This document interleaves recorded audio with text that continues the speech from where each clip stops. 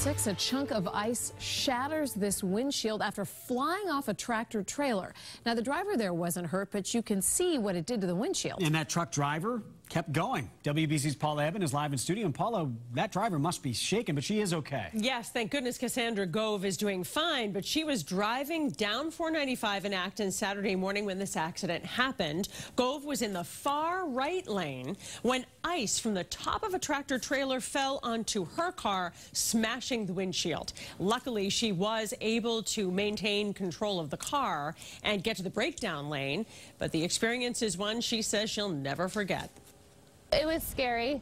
You certainly don't expect things like ice and debris to come flying at you. You see these types of things on the news all the time, and you just don't think it's going to be you.